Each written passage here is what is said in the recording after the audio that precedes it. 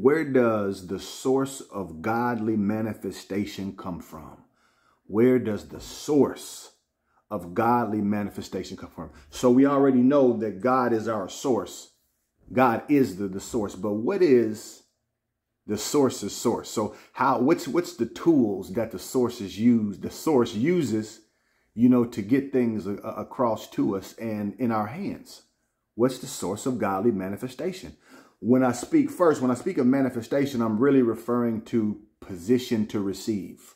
So put simply, where does the unshakable position for receiving God's provision come from? Let's say it again. Where does the unshakable position for receiving God's provision come from? Where does it come from? Well, God's supply flows from our commitment to walking the path of trust. God's supply flows from our commitment to walking the path of trust.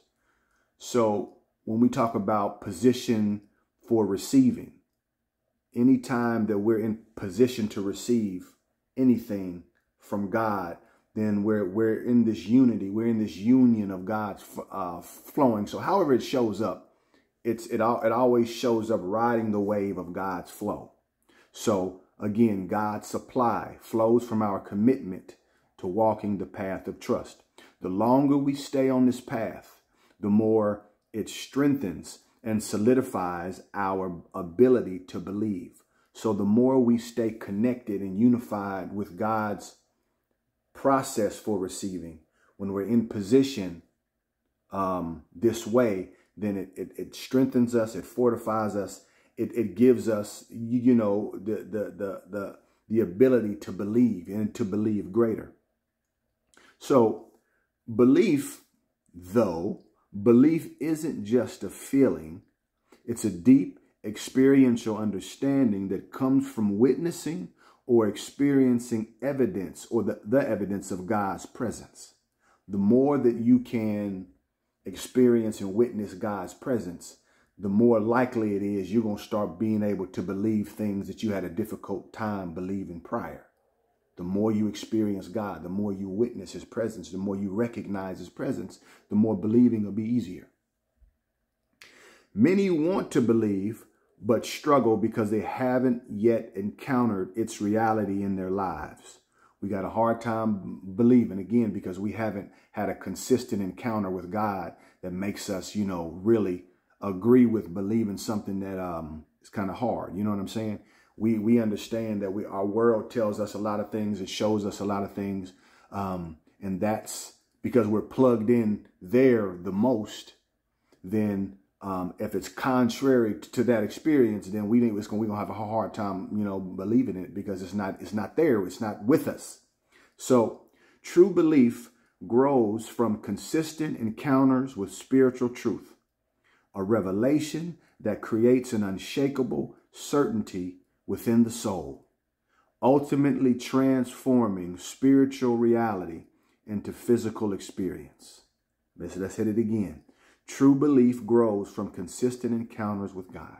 True belief grows with consistent encounters with spiritual truth, a revelation that creates an unshakable certainty within the soul, ultimately transforming spiritual reality into physical experience. So some of y'all hear these things and y'all like, yeah. But yet you don't produce consistent experiences with God the way he wants and the way that you want. Why? Because you really don't believe like you really think. You got a concept of it and you got a concept of godly things, but we really don't know clearly really how to position ourselves in the way that really fortifies our ability to believe God's way. And it's really understandable.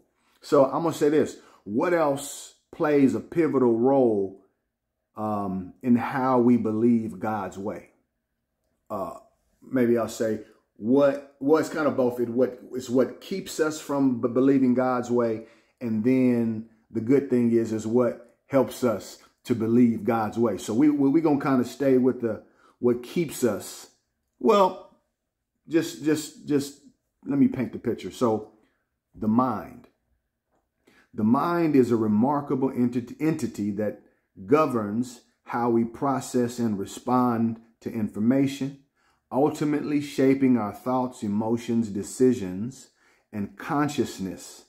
At its core, the mind encompasses 5 primary elements, which are thoughts, perceptions, emotions, consciousness, and memory. Now, I really don't want to get into all of this, but I do think it's good to point out what is keeping you from believing the way that you can believe God stuff.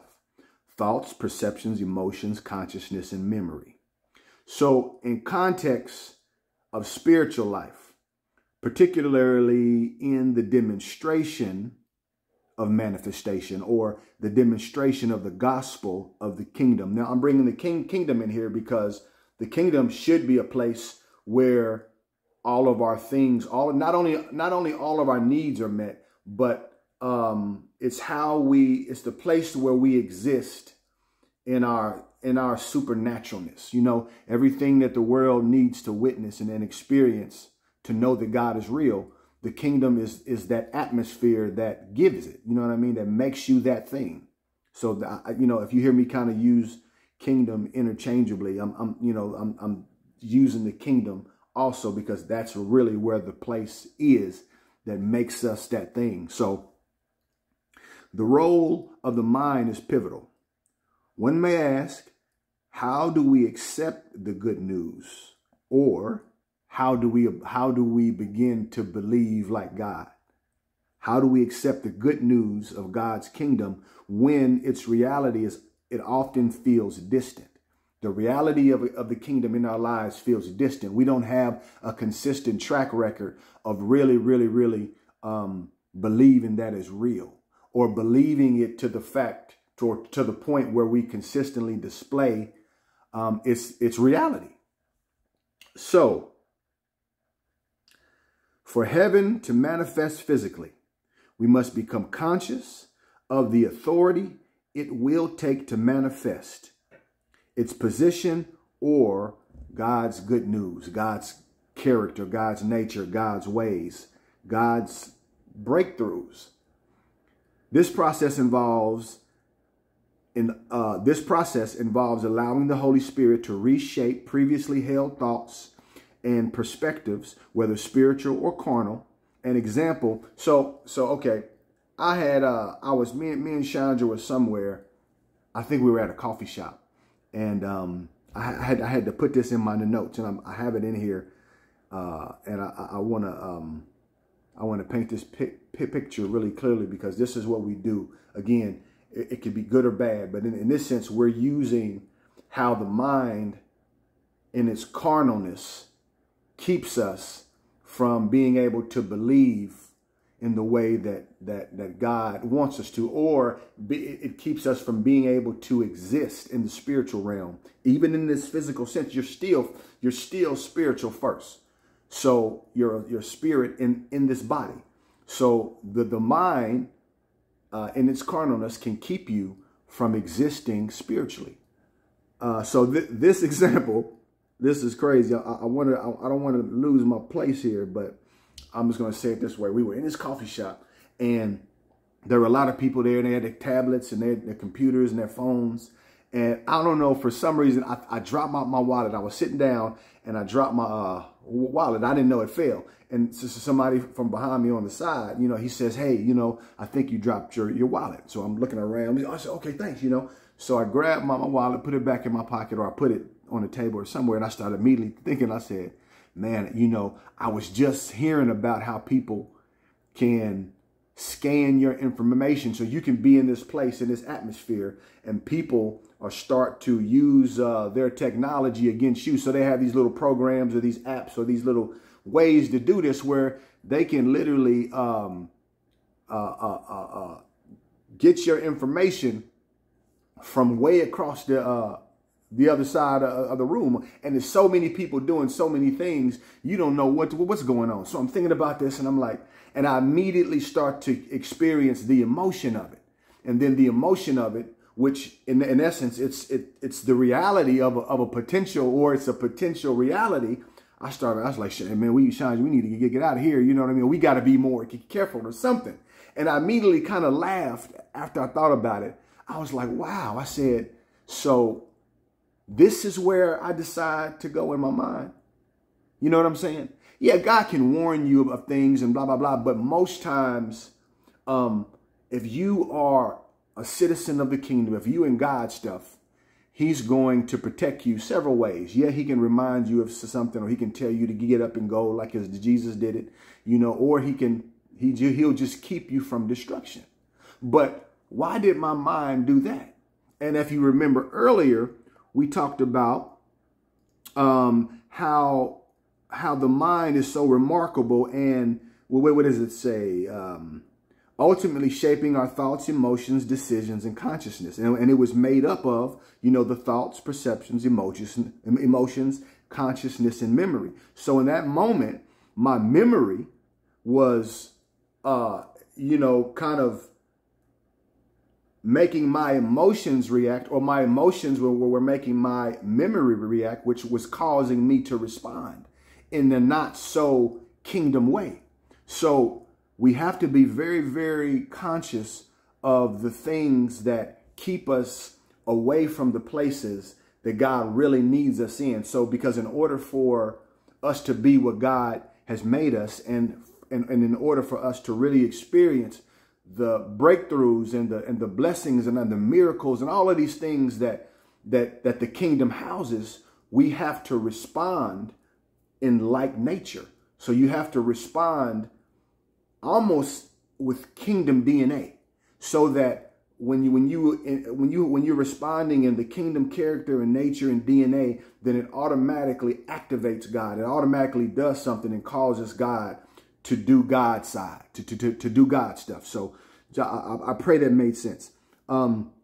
So